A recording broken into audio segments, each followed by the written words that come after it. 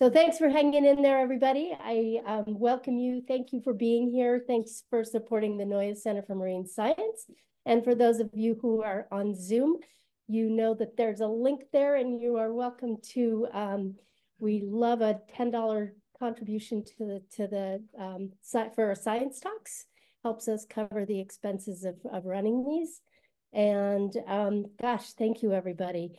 This, I hope I didn't miss anything. This is a big deal to me this year in review. I kind of chug along all year and get out on the beach and work next to the ocean and get my boots in the sand. And then at the end of the year, I like to go over and review what has washed ashore along the Mendocino coast. And it's kind of baffling to me when I take a look at it and go, gosh, if I look back in January, what was happening a year ago, January, there was these massive waves that actually what washed ashore was rocks and kelp and debris right across the highways. And a wave came right through the Point Cabrillo lighthouse. All right. So who and what has washed ashore in 2023? This is just a reminder that all marine mammal stranding activities were conducted under the authorization of NOAA Marine Fisheries Service through a stranding agreement issued to the California Academy of Sciences. So I'm working under the California Academy of Sciences permit through NOAA Fisheries and NOAA. So we just like to remind folks, if you're out there walking the beaches, whether you're doing a beach cleanup or just exploring around, that it is not okay to pick up parts and bits of marine mammals if you're on your own. If you pick them up and bring them to me, it's actually a whole lot of paperwork. So you can always call me and ask me to come out and take a look at whatever it is you've found. All right, so who could wash ashore? And here's a picture of our odoriids. So the California sea lion, the Steller sea lion, the Guadalupe fur seal, and the northern fur seal. So those are four of our pinnipeds or sea lions that could wash ashore on our beaches. Two that are more common and a couple that are less common, and one that's very common, the California sea lion. And if we're quiet tonight, we'll hear them yelling from across the river because they are in the house.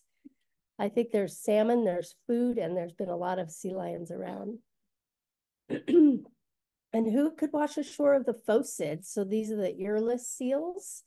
We have the northern elephant seal and the harbor seal. Pretty familiar with the harbor seal here.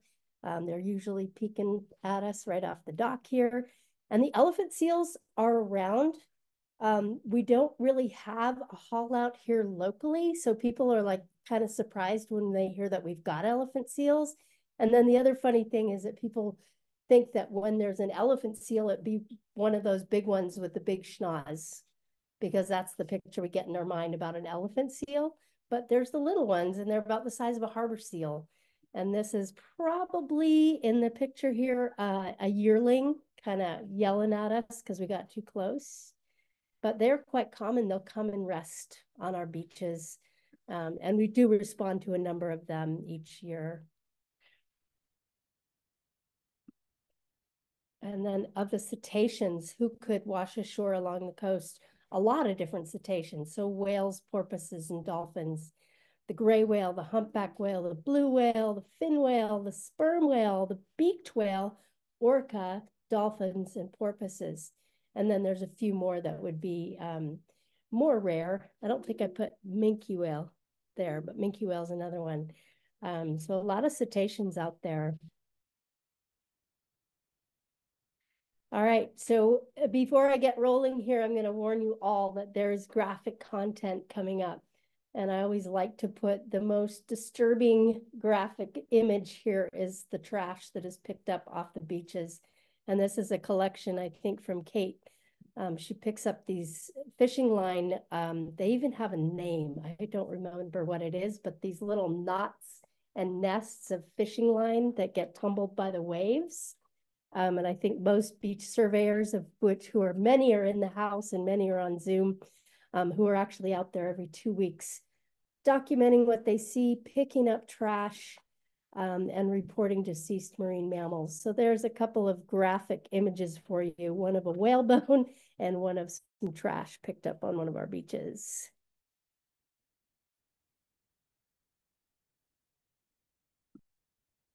And then this is interesting. I thought to put in who has washed ashore on the Mendocino coast since we've been a designee organization under California Academy of Sciences. There's actually some that washed ashore that we know of that from before we actually became a designee organization. A fin whale in 2008 was up on Blues Beach. And then in 2014, we had a minke whale on Jug Handle Beach. And of course, the blue whale, which washed ashore in 2009. And before that, I know if you go to McCarricker, you'll see the gray whale and the humpback whale skeleton that are out there. And through time, obviously, whales have been washing ashore. But now we're documenting them and really getting more information from each whale that washes ashore. And then here's 2014 to 2022. Since we've been affiliated with the California Academy of Sciences, we've had 6 gray whales, 7 humpback whales, 1 killer whale, 1 sperm whale who didn't really wash ashore, as you know, a beaked whale, and a minke whale, 3 striped dolphins, Pacific white-sided dolphin, harbor porpoise, a handful of those, and then hundreds of pinnipeds. So the seals and sea lions by the hundreds. So here's some images of a few of those that washed ashore since we've been reporting through the Noyo Center. Here's 2023 so far.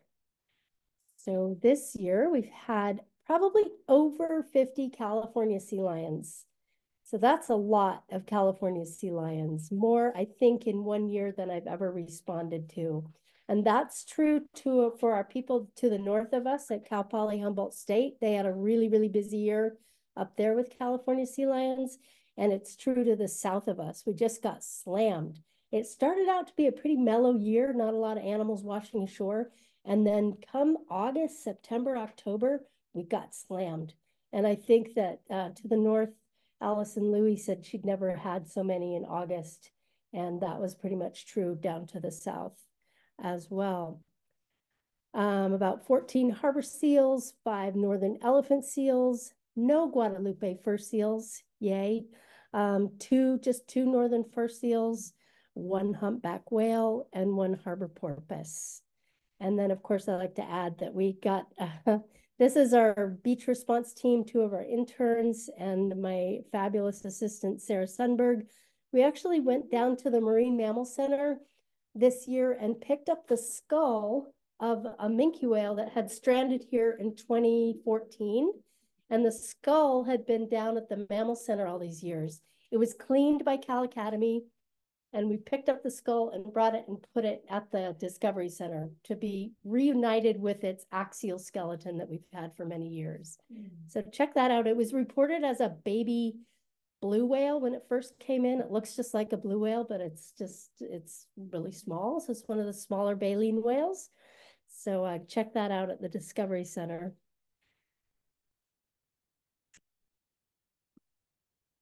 All right, this is from the north. This is Cal Poly Humboldt State, and their stranding coordinator up there is Allison Louie, who is a grad student under Don Goley, and she's got the role that I have up there as stranding coordinator. And so here's just a picture of her territory, which includes the Lost Coast. So she's got a lot of area of coast that is inaccessible or really hard to get to. In fact, some of it, areas of it, you can only get to from the ocean. So she spends a lot of time out on her boat. And we have a line in the sand, so to speak, between Mendocino response area and Cal Poly Humboldt. And a birder actually took this fabulous picture of a bear dragging a sea lion. We're pretty sure that this bear found a deceased sea lion. and actually was opportunistically feeding on it. And that was in August. So the birder took the picture, posted it to Instagram. Somebody flagged me, and then I actually reported it to Allison because it was in her territory. But really cool shot. So that was Matt Brady, a birder, who saw that. And this beach is, I call it Bears Beach because I've actually seen bear tracks. It's that last beach before you head over the hill to Leggett. Right when you leave the coast, there's a little beach down there. And yeah, I've seen bear tracks there. And here's this great shot.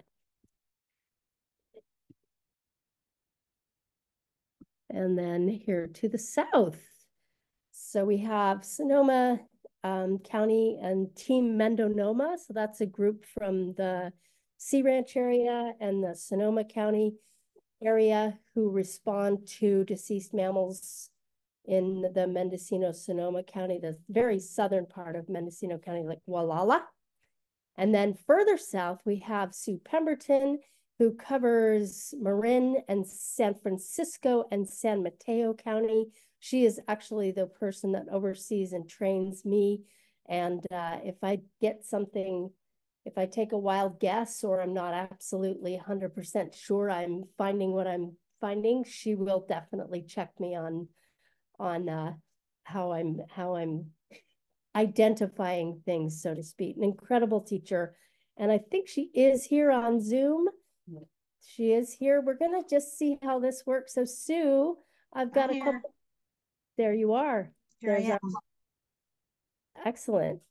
So do you want to tell us about, I don't, you can see the slides. So you want to tell us a little bit about how your year has been? It's been a little bonkers, a lot of bonkers, actually. Some of it we expected, some of it, a couple of things we didn't expect. We kind of expect an uptick in Calorinus ursinus, these little northern fur seals, in advance of El Nino. And it's also not horribly unusual for us to get these tagged guys. So I thought I would speak for a moment about the value of research tagging and what it tells us about them, about these animals as they live their lives. You'll see on both of these little fur seal pups, they're about 5 months old, and they were tagged bilaterally, meaning on both sides of the front flippers with pink tags that have a number sequence that's 1 digit off from each other. And I know who actually tags these. This is done, these tags are placed by the National Marine Mammal Lab biologist down in the Channel Islands. One would think that because these stranded in Sonoma, southern Sonoma, and San Francisco County, that they would naturally come from the closest pupping area for northern fur seals, which is the Farallon Islands, but they didn't. They came from Southern California. Unfortunately, they did not survive their trip up. They were very thin and very small, and it's not unusual to see a handful of those every year. But if these guys were to grow and live to their full adulthood, we would know their whole life history because people report these tags. We see more orange tags than we see pink tags. Those are a sign that an animal has been in rehabilitation. There are other researchers who report them. So if you happen to find them, go ahead and either let Sarah know so we can report back to the folks who placed them. Some of them come from Oregon Department of Fish and Wildlife. Some of them come from different places, and they really appreciate hearing back about tags or brands that people see in the wild. Wonderful. Thank you, Sue, Mm-hmm. for being here. And I additionally, Sue said between Noyo Center and California Academy of Sciences that we responded to about 525 marine mammals. That's a lot of mammals on our coast that would otherwise not be documented, and they may be lost to science. So this whole network, the West Coast Stranding Network, is really doing some important work, as we'll talk about more. And then I think she had 200 this year. Most of those would have been California sea lions. And Did you want to say anything about the UME closing, Sue? Um, the gray whale. Yeah, sorry. Yeah, Yeah, there's the Guadalupe fur seal one closed a couple of years ago, and we only had 29 in the state of California. I still keep track of that post UME tracking. There were only 29 in the whole state that either came into care or died. So it's been a quiet year.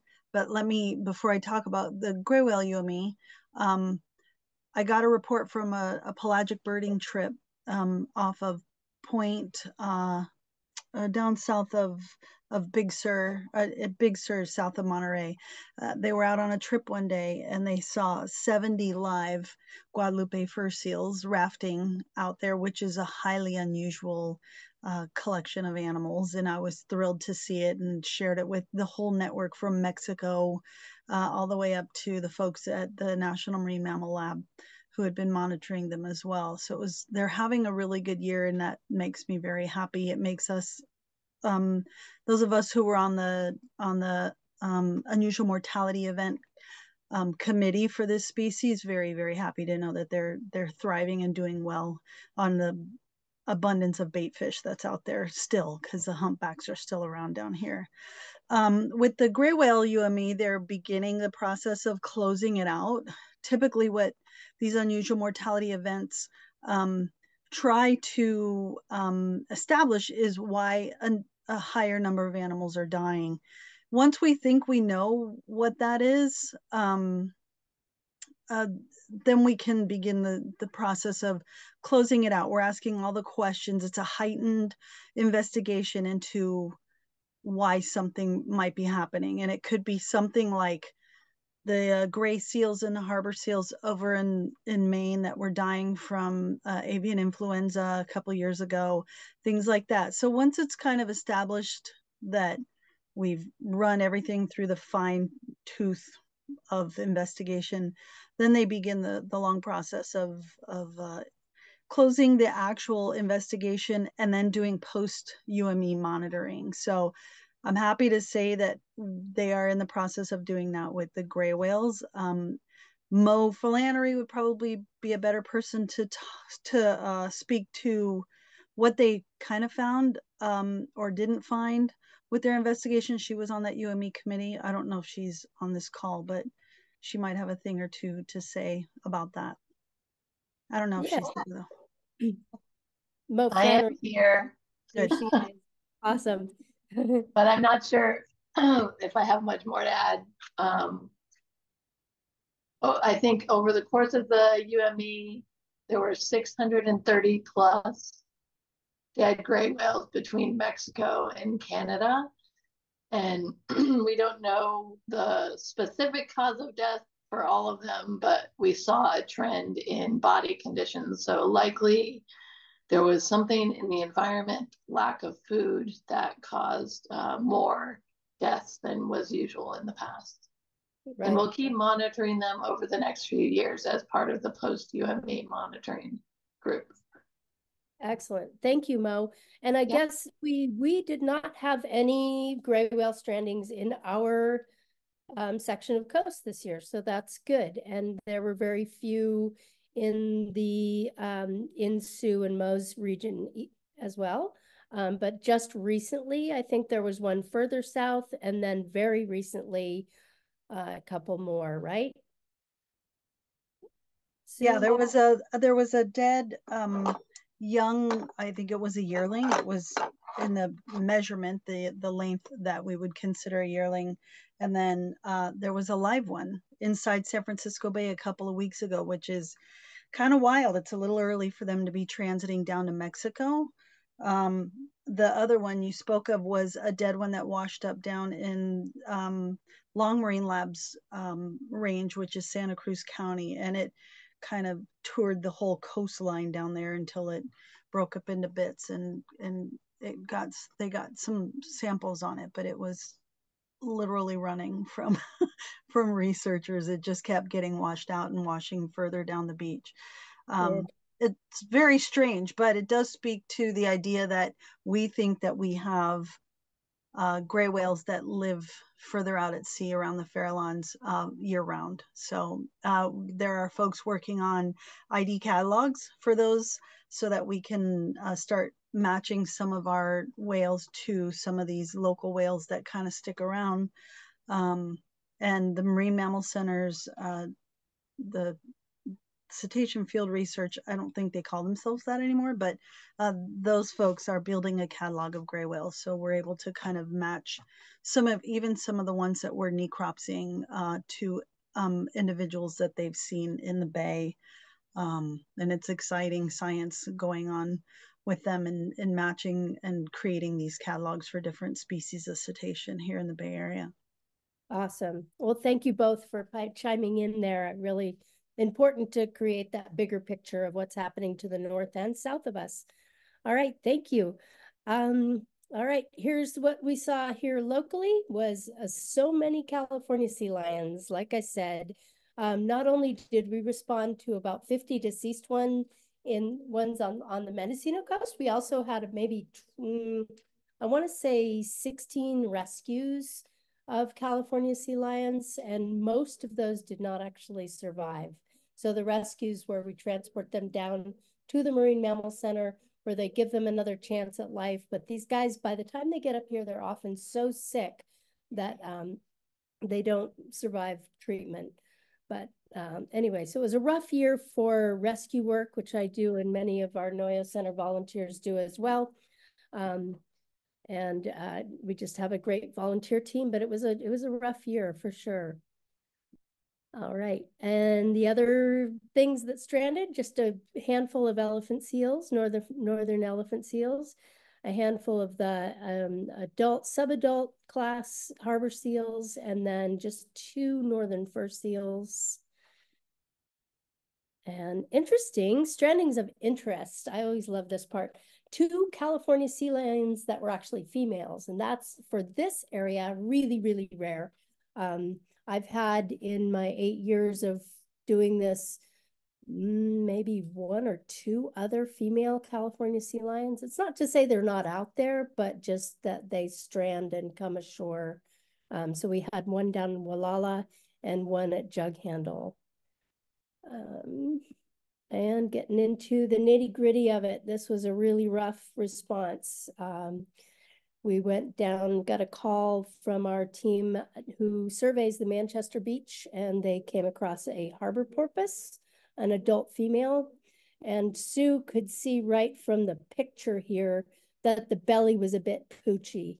And so she warned me ahead of time that it was probably pregnant and did the response. And sure enough, she was not full term. She had a pretty small fetus there. But she was in great shape. She was round. She looked great.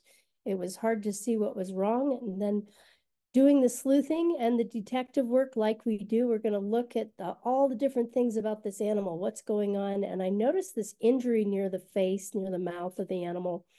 And then I saw something poking out of the mouth. And it turns out it was a fish.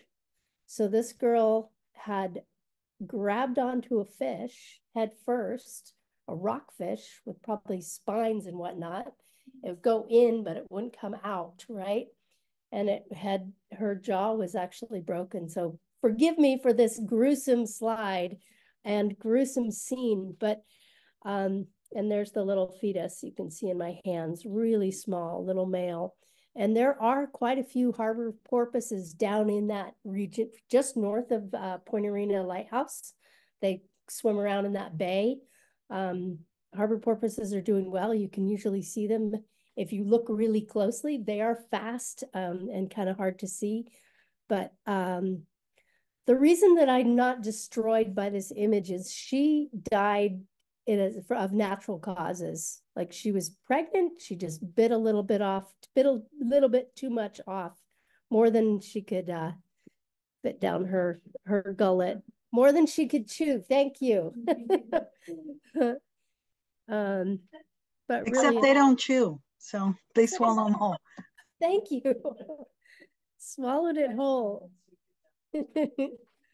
Exactly. Here's another kind of interesting, and this is a mystery solved, which for years I've been reporting to Sue because I can't say it's a coyote that's killing these harbor seals. I know it. Sue will say, nope, nope. I need it to say, so I'll report it to Sue Pemberton and I'll say, injuries consistent with coyote predation. So we've been saying that for years, consistent with coyote predation. It looks like it is a coyote. They always bring it to the same spot on the ice plant. There's a lot of consistencies to these kills.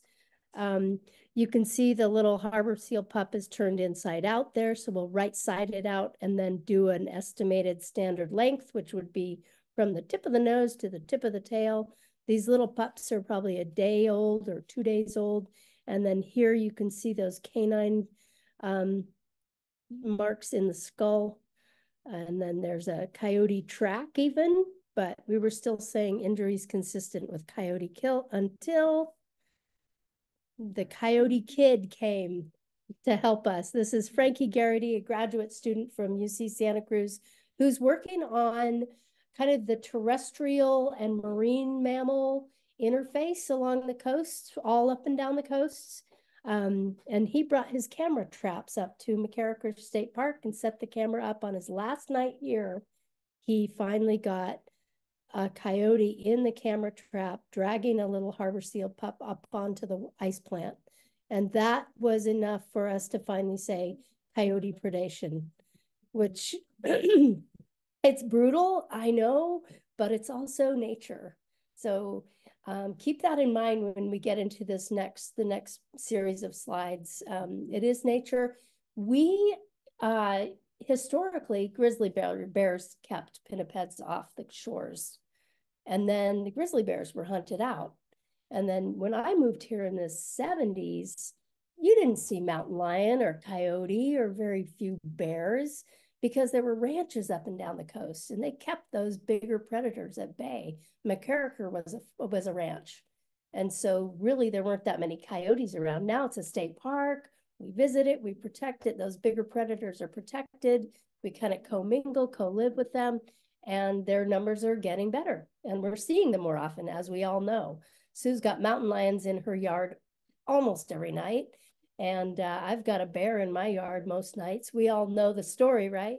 So it's interesting. And Frankie's looking at that interface between the pinnipeds and the predators. So thank you, Frankie. And he'll be up this year as well. So I gave you that so that you can say, okay, it's nature taking its course. But now we're going to get into human interaction, or we call it HI. This was reported out on 10 Mile Beach. It's a dragnet. And within the dragnet, there is a pinniped here. And this is Lizeth, one of our interns, who's now at Montana State University studying wildlife biology. And our team went out, hiked out there. You can see Jeff Jacobson all tangled up in a massive amount of nets. So this is the kind that goes on those spools behind the boats. Not my favorite kind of approach to fishing at all. And then we did a bit of sleuthing and found that she's solidly stuck into the tangle of those nets. And not only was she entangled, she also was shot. So there was evidence of being shot here, you can see in the skull. And, no fisherman really wants to catch a sea lion or an orca. It's not their intention. They're out there fishing and this happens.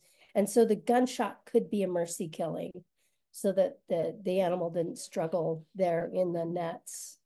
But I don't really know whether I don't know exactly how this scenario played out, but it was pretty brutal. And her skull is back there on the table there with the netting that we collected. So she's a young female stellar sea lion. And, we have a lot of California sea lions. You can hear them. Stellar sea lions are a little bit more rare in this part of the coast. We don't see them that often. And when we do, we get really excited. Beautiful animals. They're way more numerous the further north you go. So if you go to sea lion caves or along the Oregon coast or even just at Crescent City and Arcata. There's more stellar sea lions up there. Anyway, that was a rough one. And then this is all about sleuthing. So we did get this, I like to call this a blob.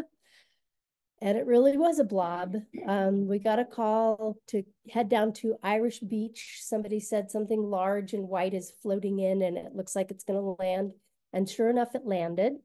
But really it was an unidentifiable blob of what was a large cetacean. So it wasn't a dolphin or a pinniped or it was big. And we went down, and what was cool about this is there was so little of the whale there that we weren't distracted by a whale when we were doing our sleuthing. We had to really dig deep into finding clues on this animal. And we worked all day. It was kind of in the surf, not really rolling around very much. You can see Sarah in this picture. She's got her arms outstretched on the only area that was intact. And there were a few bones in there, and that is actually called the peduncle. It's the area of the whale that moves the fluke up and down. So the business part of a whale. And that's what Sarah's got her arms outspread over the peduncle area. So the fluke is missing. And everything forward of about the pelvic region was buried and twisted. And so we left that day not knowing what kind of whale it was. It was literally just like a blob. But we did dig around and we found the pelvic bone, which is something that for the California Academy's collection, if we do respond to a large whale, we do want to try to get those pelvic bones, and those will go into the collection. So we found one pelvic bone. I think we found a few chevron bones, but that wasn't going to tell us still what kind of whale it was. There was no way we could tell what kind of whale it was. And then the next day we went down, this odd shaped thing is actually the rostrum. So the very tip of the nose of the whale was twisted and tucked near. Well, I'll show you the next picture. So it wasn't until 2 days later when we went back down again to sleuth. Here you can see me with that peduncle area, and then really just a mess of stringy bits of what was once a whale. And still, I said, Sue, I think it's a humpback. And she said, well, what makes you say that? There's nothing there that tells me that it's a humpback. So it's not a humpback until it's a humpback. That's just how she rolls. She's the best teacher. And here's what we found when we went down 2 days later. And so we were able to say, look, we were able to identify this whale as a humpback whale. And the rostrum is actually tucked up and twisted right near where Sarah's digging around there. So it had been tumbled and tossed by the waves, and really deteriorated. So it took some serious sleuthing there, and we don't really know how big it was. We were able to see by the vertebrae they didn't have the epiphyseals fused, so it was probably a young animal, but we don't know if it was a male or a female. What did you see that told you it was a humpback? This beautiful, anybody out there? We've got that big pec fin. Yeah. And yeah, the scalloped pec fin, but we couldn't even get a measurement, and Sarah went down to try to find it and it had gone. So we didn't get a measurement on the pec fin. That would have been really helpful. Just even measuring different parts of it might have given us some more clues as to how old the animal was. So we got that great scalloped pec fin to tell us that it was a humpback. And getting into a little bit more sleuthing. This is one of our interns this year. This is Charlene Flores, who's a senior at the Noyo High School. And she and Madison are our two newest interns. They're both kind of pursuing the medical field. So they're getting to do some necropsy and digging in and some sleuthing in and paying attention to details. And kind of, I said, imagine you're charting. So we're charting every one of these animals that we're getting. So she was helping me clean this skull. And she said, what's this? And she found these two little plastic round things here in the mesh bag that contained the skull of a California sea lion. And I said, and that's why we pour these everything through this strainer so that we can pick up any little tiny thing. We don't want to miss that because we're really looking for human interaction in these. That's part of, you get the species, you get the length, you get the sex, you get all these different things, and you look for human interaction. It's an important part of what we're reporting. So good job, Shirlene. She did find these two little plastic, and I think they are some kind of plastic pellet, and they're not really meant to penetrate. They're maybe a hazing tool to get the sea lions away from the fishing boats. There'll be more on that. So these are our volunteers and interns. Here you have Sarah working with Madison and Shirlene, and they're working on this little northern fur seal, measuring it and practicing, seeing what they can learn about how to respond in the field. And then here's last year's intern, Lizette, helping to drill some holes in the smelly whale back there, the beaked whale, which I think you can probably all smell. We're trying to get it degreased, and so we drilled little holes in it to try to get some of that oil out. And here's Madison working on a river otter specimen with one of our volunteers. And Caden digging into a big old sea lion and collecting the skull. And again, our beach response team there with that stellar sea lion. So a great opportunity for these students who are interested in field biology. And, you know, maybe they're going into medical field, but they can get introduced to what a body looks like and all of that.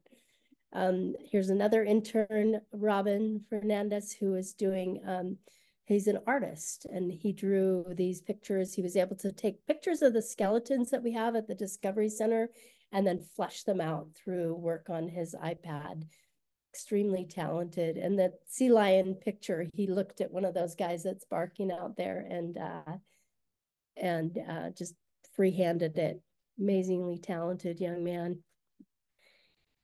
And we'll get into, hopefully leave you on a cheery note here. This is a really big California sea lion that was on one of the docks across the way here. And he had a run-in with a really big shark. And so he had this massive crescent that probably was that big, a couple feet wide from smile line to smile line. And there was nothing we could do about that animal. He's just too big to rescue. We wouldn't be able to get our gear down there. He'd probably flop off the dock. So we're like, well, we're just going to have to walk away from this one. And miraculously, he healed up. He was allowed, the boat folks and the harbor master were like, let's just leave him alone, and maybe he'll be all right. And sure enough, he healed up.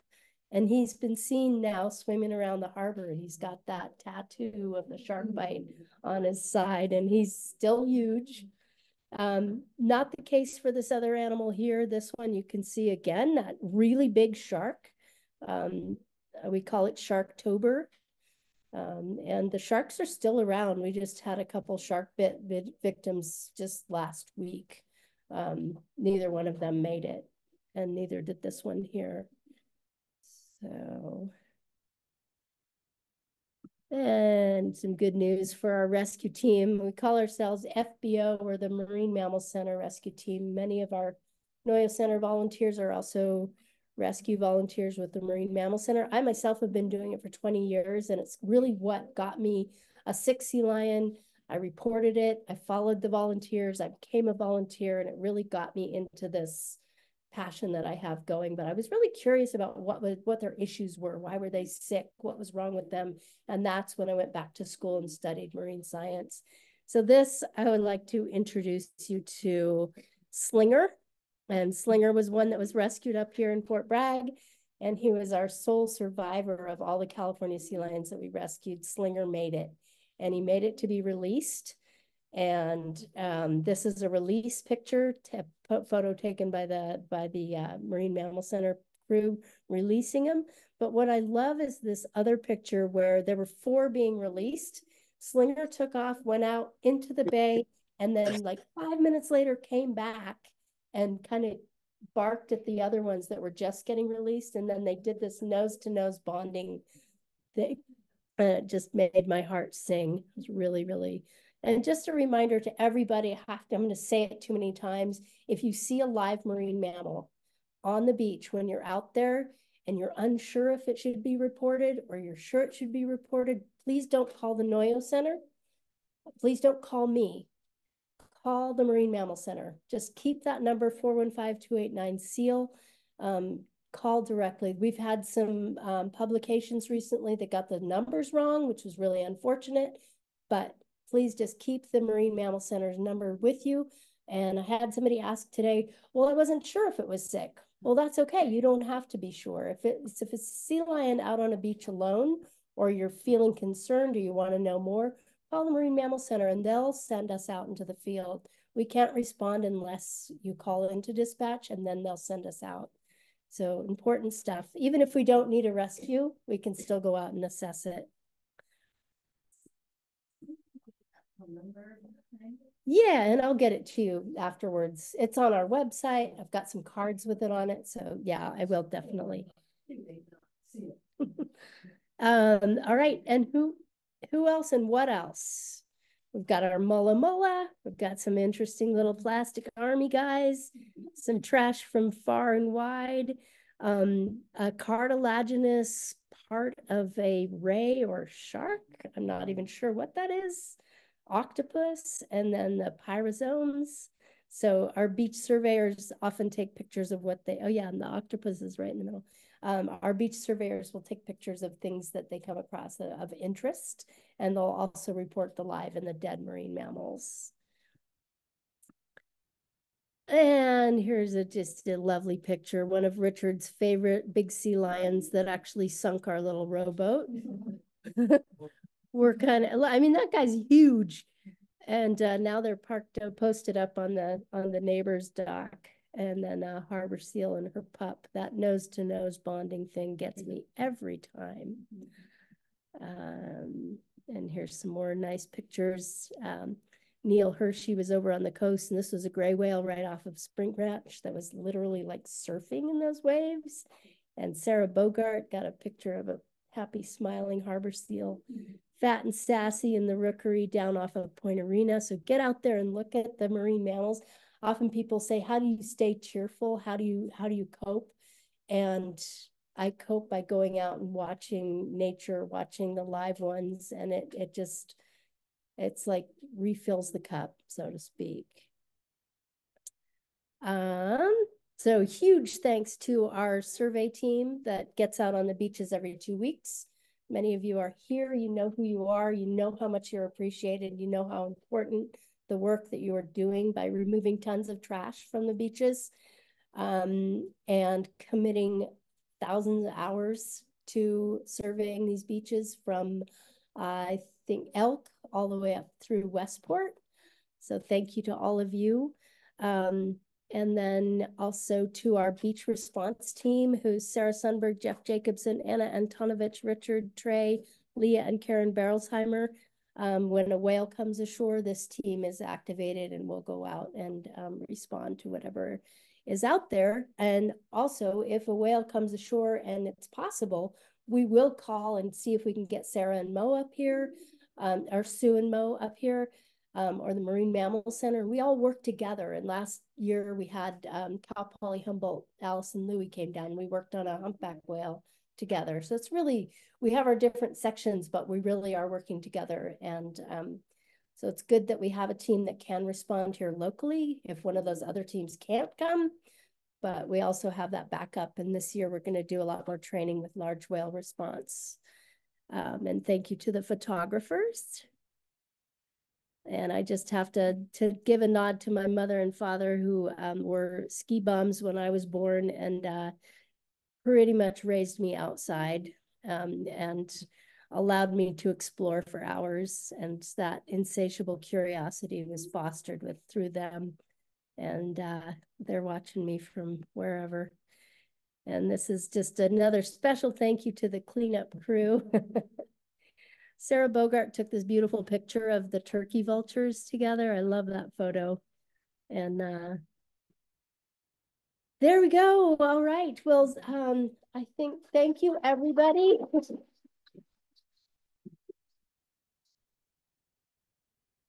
Thank you so much.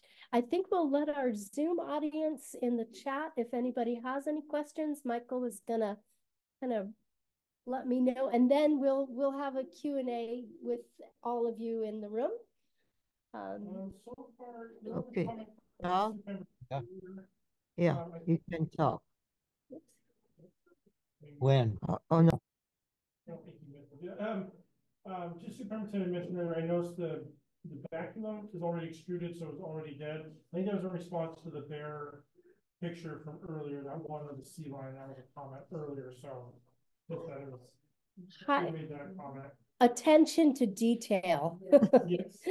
Sue noticed that the baculum was coming out on that sea lion that the bear was grabbing. So thank you, Sue. And then maybe ask Charles Rand, I think he's maybe trying to talk. Maybe ask him if he has any questions. Oh, Charles Rand, you're in the house. Thank you. Hello, love. Did you have yeah, Hey. I have a question. Have you guys got cameras on the sperm whale fall? Oh, great question, Charles. We don't have cameras on the sperm whale fall, but we do, however, go out in our boat and put our ROV and send our ROV down to explore that. And we haven't seen it recently. We need to get out there. We need to get a weather window when we can get the equipment out there, when it's not rough and when the water's clear. So more on that. Stay tuned, definitely. And I'm so grateful. Charles has known me all my life, and I am touched deeply that he is here in the Zoom audience. Big And hug. And me too. And Rianti. Absolutely. Oh, thank you. Yeah. I don't see anything else right now from the Zoom. Just a lot of thank yous and plaudits and sweet. Everybody on there. So I'll keep looking, but if you want to open up to here. Excellent. Thank you. Does anyone have any questions here? What? You can let them know they're being recorded. Oh, they're okay. We can edit that out. That's all. They're being recorded. That's fine. Did anybody in the audience have any questions? Yeah. The Farallon Islands is the main pupping ground for the sea lions that we have, right? No, actually, the main pupping area for California sea lions, where most of them breed, is further south on the Channel Islands. But you're exactly right. The Farallon Islands does have a fairly big rookery there as well. Well, I've heard that in that area, the radioactive waste dumping there from the 50s on. Have you heard that? Is that true? For the Channel Islands, yes, that is true. Yeah. Not the Farallon. Not the Farallones, although the Farallones probably have some of their own issues, but nothing like the Channel Islands. And that was an expose that was done by the Los Angeles Times. A couple of people there, Suzanne Russ did. Anyway, it was really came out in a big way through a story that the Los Angeles Times did on that dump of DDT and barrels of toxic waste. That does. What was the question? Yeah, Sue, let me repeat that. The question about the dumping grounds near the Channel Islands of the barrels of toxic chemicals that were dumped.